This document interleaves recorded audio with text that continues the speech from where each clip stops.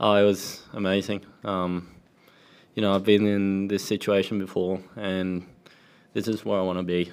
This is where I feel like my game's at. I want to be pushing these guys. I want to be pushing second weeks of Grand Slams and, putting myself out there. So, very happy. You're obviously into the second week now, so, do you feel like you've been pushed into the quarterfinals for the first time? It's just another day. Nothing changes. My mentality going in is going to be the same. I'm just happy to be here. There's not much to complain about. I'm in New York, playing the US Open, some great weather, and playing some great tennis. So hopefully I can just keep it rolling. I think you spoke about a couple of days ago about the Minaur match and how much you had that great opportunity, but you just fell shy. And what you've learned from it. Can you take us through a bit more about what that meant to you and what you've taken from that 12 months on? Yeah, obviously last year it was a bit of a heartbreaking match for me. A very big opportunity, leading 2 sets to love up against Cilic, and then losing in a heartbreaker 7-5 in the fifth. And it stung a lot, but you learn so much from it. You know that's your level. So it helped me a lot today.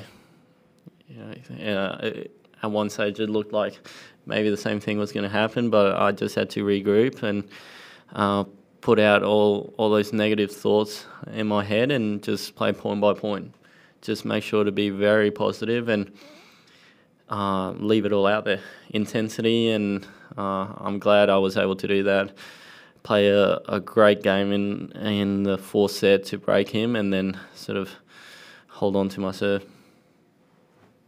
Leighton has played Nishikori a couple of times, and he has a good record against Nishikori. So I was wondering if you get some good advices from him.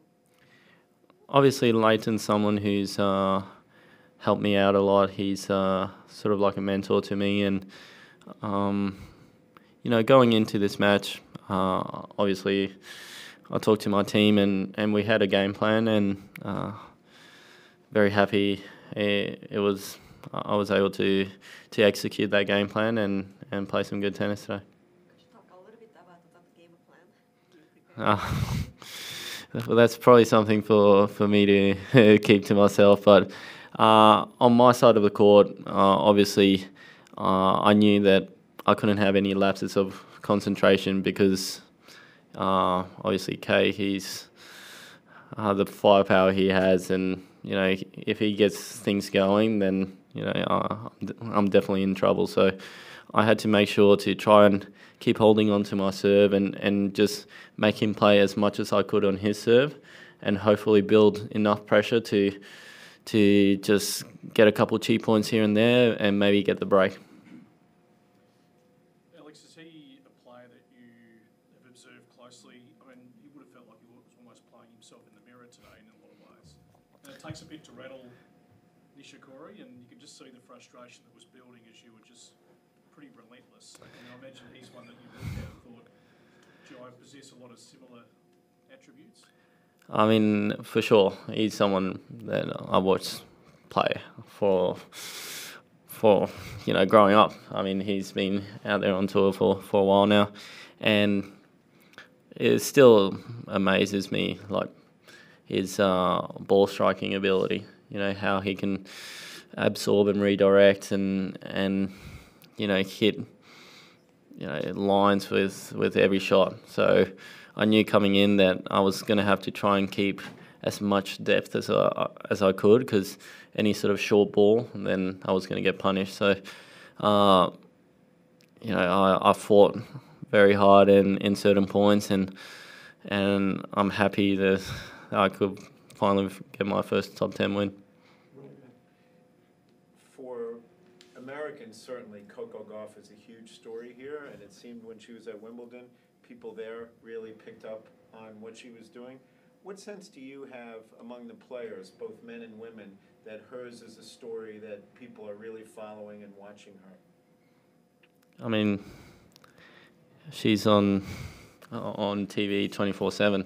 I mean, it's amazing what she's been able to accomplish at such a young age. And I mean, I was watching her match last night. You know, I'm pretty sure the whole of America was watching that match. I mean, it's pretty insane how much the Americans have gotten behind her, and it's great to see. And the following she has is amazing, and you know, it's good. It's entertainment, and I think between the players, I'm sure a lot of even the guys would have tuned in to watch that match. And what did you see when you watched her? What thoughts did you have about her game and what she's done at this young age? As I said, it's unbelievable what she's been able to accomplish at such a young age. I mean, it's not easy, especially for her here in a home Grand Slam, first time. A lot of expectation coming in, especially after Wimbledon. So what she's been able to accomplish is pretty sensational. She's been able to hold on her nerves and play some good tennis, beat two quality opponents. So, you know, I wish her all the best, and hopefully she can keep it going. We know, Alex, that any fourth-round opponent at Slam's tough, but you won't play a seed. Do you sense a real opportunity, and Roger's potentially there in the quarterfinal? How do you not think about that? Well, I don't think about that because I don't look at the draw. Now I know. But as I said, nothing changes. You know, I've got my fourth round match, which is the winner between Dimitrov and Marchak. So everything goes into that match. Nothing changes. I'll do all the same things. I'll take it as a big opportunity, as I did for this match, and this is where I want to be. So I'll go out there and leave 100%. Nothing changes. Alex, do you have a good nickname that you like? Not something that's related to your real name. Demon. That's something that's sort of catched on in Australia, and yeah, I don't mind it. Huh? Do you know where it came from? Not sure, to be honest. I like to think it's got something to do with sort of my fiery attitude on court, and just, you know, I get pretty fired up and pumped up, so I like to think it's something to do with that. You think it works? Think it fits you? Yeah, I'll take it. I like it. Roger said he does not have a nickname. If you could give him one, what do you think you'd give him? Roger. You know, it's probably one of the easiest ones. GOAT.